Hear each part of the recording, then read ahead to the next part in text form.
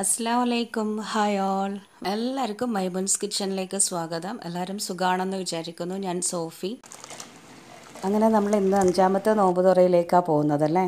മാഷാ അല്ലാ, അഞ്ചാമത്തെ ദിവസം എത്ര പെട്ടെന്ന് വന്നു. അപ്പോൾ ഇന്നും ഒരു സിമ്പിൾ നോമ്പ് തുറയാണ് ഉണ്ടാക്കുന്നത്. നമുക്കിതിനെ വേണമെങ്കിൽ ചിക്കൻ അട എന്നൊക്കെ പേര് പറയാം. സ്പോഞ്ചി ചിക്കൻ അട എന്ന് പറയാം. അപ്പം ഇന്ന് നാസ്തക്ക് വേണ്ടിയിട്ട് നെയ്പ്പത്തിലും പിന്നെ പൊട്ടാറ്റോൻ്റെ കറിയുണ്ട്. അപ്പോൾ അതുകൊണ്ട് നെയ്പ്പത്തിലെ കൂടെ വേറെ പ്രത്യേകിച്ച് കറിയൊന്നും ഉണ്ടാക്കുന്നില്ല. ഇപ്പം നാസ്തക്ക് എന്ന് പറയുമ്പോൾ എന്തായാലും നമ്മൾ ചോറുണ്ടാക്കും. പെട്രോൾ ഉള്ളതുകൊണ്ട് തന്നെ ഉച്ചക്ക് എന്തായാലും ചോറുണ്ടാക്കണം. അപ്പോൾ ആ ഒരു ചോറിൻ്റെ കൂടെ കുറച്ച് മാത്രം എന്താ പറയുക, ഒരു 5-6 ആൾക്കാർക്ക് കണക്കായിട്ടൊരു 4-5 എണ്ണം എന്ന് പറഞ്ഞ പോലെയാണ് ഡിന്നറിനുള്ള കാര്യങ്ങൾ എന്തെങ്കിലുമൊക്കെ ഉണ്ടാക്കുന്നുണ്ടെങ്കിൽ തന്നെ ആക്കുള്ളൂ. കാരണം ബാക്കിയായാൽ പിന്നെ ഇതിങ്ങനെ ഫ്രിഡ്ജിലേക്ക് വെച്ച് അപ്പോൾ അതുകൊണ്ട് കണക്കായിട്ടേ ആക്കുന്നുള്ളൂ. കറി പിന്നെ ഓൾറെഡി പൊട്ടാറ്റോൻ്റെ കറി ഉള്ളത് കൊണ്ട് വേറെ കറിയായിട്ടും ഉണ്ടാക്കുന്നില്ല. അപ്പം ഇന്നൊരു സ്നാക്ക് റെസിപ്പിയാണ് കാണിക്കുന്നത്. ചിക്കൻ ഫില്ലിംഗ് ആണിത്. നമ്മൾ സാധാരണ ഇറച്ചിപ്പത്തിലിനൊക്കെ ഉണ്ടാക്കുന്ന പോലത്തെ ഫില്ലിംഗ് ആണിത്. അപ്പം ചിക്കൻ മസാല എന്ന് പറയുമ്പം ഉള്ളി കൂടുതൽ ഇട്ടിട്ട് കുറച്ച് ഇറച്ചി ഇട്ടിട്ട് അങ്ങനെ ഉണ്ടാക്കും. ഇറച്ചി കൂടുതൽ ഇട്ടിട്ട് കുറച്ച് ഉള്ളി മാത്രമേ അങ്ങനെ ഉണ്ടാക്കും. അപ്പം ഞാനിപ്പോൾ അങ്ങനെ കുറച്ച് ഇറച്ചി കൂടുതൽ ഇട്ടിട്ടുള്ളതാണ് ആക്കിയത്. ആദ്യമേ ഫ്രിഡ്ജിൽ ഉണ്ടായിരുന്നു സ്റ്റോക്ക്. പിന്നെ കുറച്ച് ചീസ് ഗ്രേറ്റ് ചെയ്തിട്ട് എടുക്കണം. മൊസറല്ല ചീസാണ്. അപ്പോൾ ഇത് ഞാനിപ്പം ചിക്കൻ്റെ ഫില്ലിങ്ങിൻ്റെ കൂടെ വെച്ച് കൊടുക്കുന്നതാണ്. നല്ല ടേസ്റ്റ് ആയിരിക്കും. ചൂടോടുകൂടി തന്നെ തിന്നണം. അപ്പോൾ ഇതുണ്ടാക്കാനായിട്ട് ആദ്യം നമുക്ക് മുട്ട ഒന്ന് ബീറ്റ് ചെയ്തെടുക്കണം. മുട്ട സാധാരണ നമ്മൾ കേക്കിനൊക്കെ ബീറ്റ് ചെയ്യുന്നില്ലേ, അതേപോലെ എഗ് ബീറ്റർ യൂസ് ചെയ്തിട്ടാണ് ഞാനിപ്പോൾ ഇത് ബീറ്റ് ചെയ്യുന്നത്. അപ്പോൾ ഒരു ബൗളിലേക്ക് ഞാൻ കുറച്ച് ഉപ്പിട്ട് കൊടുത്തിട്ടുണ്ട്. അതിലേക്ക് 3 മുട്ടയും കൂടെ പൊട്ടിച്ചൊഴിച്ച് കൊടുക്കാം. നമ്മൾ ഈ ഉണ്ടാക്കുന്ന പാത്രം നല്ല ഡ്രൈ ആയിട്ടുള്ളതായിരിക്കണം. നമ്മൾ കേക്കിനൊക്കെ എടുക്കുന്ന നേരം വെള്ളം തട്ടാത്ത ആ ഒരു പാത്രമല്ല എടുക്കുക, അതുപോലെ തന്നെ ഡ്രൈ ആയിട്ടുള്ള പാത്രമായിരിക്കണം. 3 മുട്ട ഞാനിപ്പം ബൗളിലേക്ക് ഇട്ടിട്ടുണ്ട്. അതിലേക്ക് ഒരു നുള്ളു ഉപ്പും കൂടെ ചേർത്തിട്ടാണ് ഞാനിത് ബീറ്റ് ചെയ്തെടുക്കുന്നത്. സാധാരണ നമ്മൾ കേക്കിന് ബീറ്റ് ചെയ്യുന്ന പോലെ കുറച്ചൊന്ന് ഫ്ലഫി ആവണം. പിന്നെ ഇത് സ്വീറ്റ് അല്ല, സ്പൈസിയാണ്. അതുകൊണ്ട് പഞ്ചസാരയൊന്നും ചേർത്ത് കൊടുക്കേണ്ടതില്ല.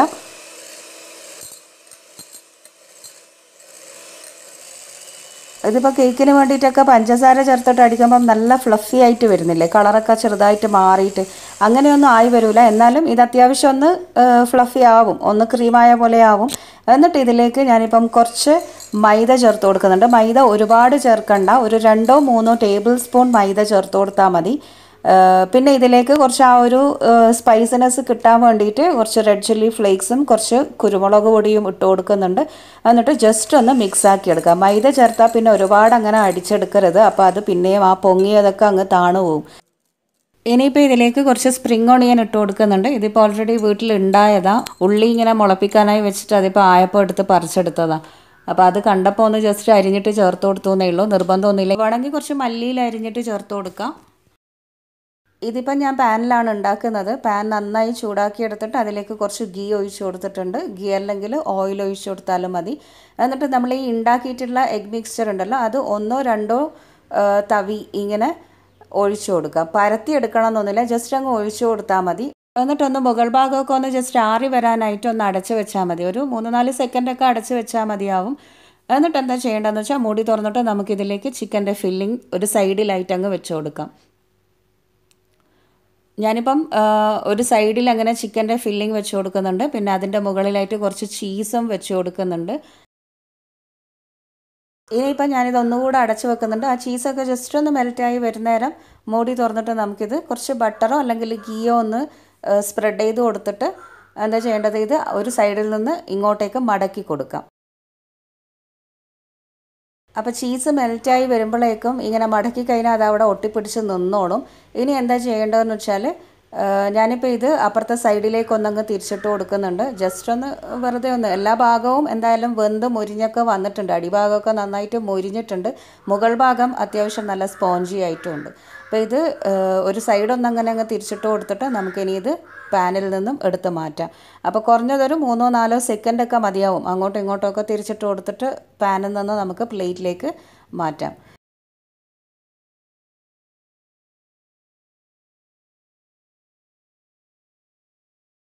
അങ്ങനെ ഞാനിപ്പോൾ ഇത് പ്ലേറ്റിലേക്ക് മാറ്റിയിട്ടുണ്ട്. ഇനി ഇതേപോലെ തന്നെ ബാക്കിയുള്ളതും ഉണ്ടാക്കാം.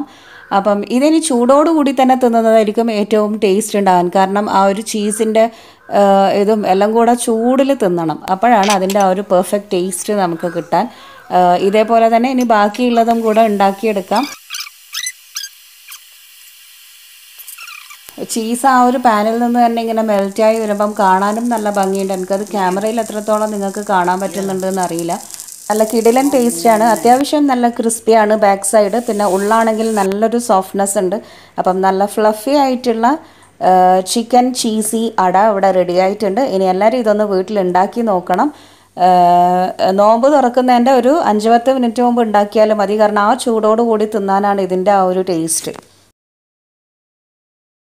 പിന്നെ നെയ്പ്പത്തിലും ഉണ്ടാക്കിയിട്ടുണ്ട്. അപ്പം നെയ്പ്പത്തലിൻ്റെ ഒരു 2-3 വെറൈറ്റി വീഡിയോസ് ഞാനിതിന് മുമ്പ് വീഡിയോയിൽ കാണിച്ചിട്ടുണ്ട്. ആ ഒരു റെസിപ്പിയൊക്കെ ഒന്ന് സെർച്ച് ചെയ്ത് നോക്കിയാൽ മതി, അല്ലെങ്കിൽ ഞാൻ ഡിസ്ക്രിപ്ഷൻ ബോക്സിൽ ആഡ് ചെയ്യാം. പിന്നെ ഡ്രിങ്ക് ആയിട്ട് മുസമ്പി ഉണ്ടായിരുന്നു. അപ്പോൾ പിന്നെ മുസമ്പി ജ്യൂസ് തന്നെ ആക്കാമെന്ന് വിചാരിച്ചു. ഇതൊക്കെ ശരിക്കും പറഞ്ഞാൽ നോമ്പ് തുറക്കുന്നതിൻ്റെ കുറച്ച് മുമ്പ് ഒരു 10 മിനിറ്റ് മുമ്പ് ഉണ്ടാക്കുന്നതാണ് ഏറ്റവും നല്ലത്. ജ്യൂസൊക്കെ അന്നേരം ഉണ്ടാക്കി കുടിക്കണമല്ലോ. ഇല്ലാന്നുണ്ടെങ്കിൽ പ്രത്യേകിച്ചും മുസമ്പിയും പൈനാപ്പിളും ഒക്കെ കൈപ്പടിച്ചു പോകും. അപ്പം ഞാനിപ്പം മുസമ്പി തൊലിയൊക്കെ കളഞ്ഞിട്ട് മിക്സീൻ്റെ ജാറിലേക്ക് കുറച്ച് വെള്ളവും പഞ്ചസാരയും ഒക്കെ ഇട്ടിട്ട് അടിച്ചെടുക്കാം. പിന്നെ ഇതിലേക്ക് ഐസ് ക്യൂബ്സ് ഇട്ട് കൊടുക്കണം. നന്നായിട്ടൊന്ന് അരിച്ചെടുത്തിട്ടാണ് ഞാനിപ്പോൾ ഇത് ഗ്ലാസ്സിലേക്ക് സെർവ് ചെയ്യുന്നത്. അപ്പോൾ ഗ്ലാസ് ഞാനൊന്ന് ഡെക്കറേറ്റ് ചെയ്തിട്ടുണ്ട്. ഷുഗർ കുറച്ച് എന്താ പറയുക ഗ്രീൻ കളറിലൊന്ന് മിക്സ് ആക്കിയിട്ട് ആ ഒരു ടോപ്പിലൊന്നിങ്ങനെ വെച്ച് കൊടുത്തിട്ടുണ്ട്. അങ്ങനെ നമ്മുടെ ടേസ്റ്റി ആയിട്ടുള്ള ഹെൽത്തി ആയിട്ടുള്ള നല്ല റിഫ്രഷിങ് ആയിട്ടുള്ള മുസമ്പി ജ്യൂസ് ഇവിടെ റെഡി ആയിട്ടുണ്ട്. പിന്നെ നമുക്കിഷ്ടമുള്ള രീതിയിൽ വേണമെങ്കിൽ ഡെക്കറേഷനൊക്കെ നടത്താം. അപ്പോൾ ഇന്നത്തെ നോമ്പുതുറ വിശേഷങ്ങൾ ഇതാണ്. അപ്പം ഇന്ന് കാണിച്ച ഈ ഒരു സ്നാക്ക് എല്ലാവരും ഒന്ന് വീട്ടിലുണ്ടാക്കി നോക്ക്. പിള്ളേർക്കൊക്കെ ഇഷ്ടമാവും. എന്താ പറയുക, വായിലിട്ടാൽ അലിഞ്ഞു പോകുന്ന പോലത്തെ സ്നാക്കും നല്ല അടിപൊളി ടേസ്റ്റി ആയിട്ടുള്ള മുസമ്പി ജ്യൂസും ഒക്കെ ആയിട്ട് ഇന്നത്തെ നോമ്പുതുറ അങ്ങനെ കഴിഞ്ഞു. ഇൻഷാ അല്ലാഹ് നമുക്ക് നാളത്തെ റെസിപ്പിയുമായിട്ട് വീണ്ടും കാണാം. അതുവരെ keep watching മൈമൺസ് kitchen. Take care and by. Thank you.